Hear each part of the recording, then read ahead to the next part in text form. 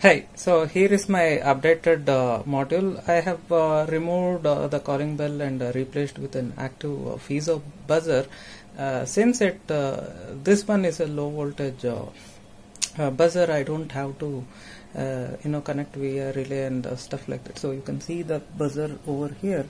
It's a tiny module. I have not soldered. If I want, I can even solder this one. I just want to finish this before I can get one blank plate, and I can just cover this hole. So this is how it works. And I have also updated the software so that it's a bit more suitable for my needs. So let me just connect it to this power source.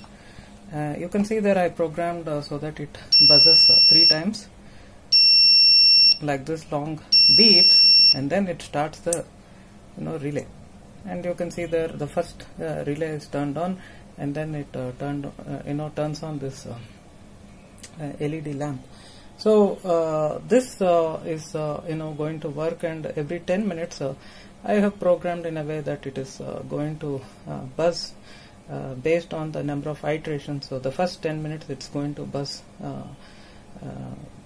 single time, and the second iteration it is going to beep 2 times, and so on, so that I know that once it is 7 iterations are over, it is going to end the program. So the last iteration it is going to buzz, and finally it's going to stop. While it is stopping, it is going to make one more sequence like this, and then it will eventually going to turn off this this port. So this is quite handy. Already I have tested this, and it's just not a question of testing it. Already I started using it, and it is quite useful. I don't have to now anymore go there and manually need to turn off or check the water level and stuff. It just works. I have configured, if not 10 minutes, it's going to work for 9 minutes, and it is going to do this so that to compensate any intermediate delay and stuff. So I even put the updated code. You can go there and have a look, and if again I need any minor updates, I may do that time to time. Like I said, see, this is not any test module or something. This is I need it for my home use. So I don't want to use that chunky large calling bell and stuff. So I thought initially this buzzer I don't have, but I checked in my kit, and luckily I found a couple of them lying around. This is an active buzzer. Well, as you can see, I picked up my kit so that I can show the stuff. So this is what I'm currently using, somewhat like this. So this one looks like it's a passive one or something like that. If it is passive, it is not going to buzz. Instead, you need to send some PWM kind of signal, a sequence of on and off stuff, so that it beeps. Versus this one is an active one. I don't need to do anything. I just need to turn on, and then it beeps. So it will have some active circuitry so that it buzzes. Versus this, you need to do manually. So something like that you can use, and you can be you can do the customization and have fun with that. But again, as I said, this is meant for real production use. I just want to use it in my in my RO filter.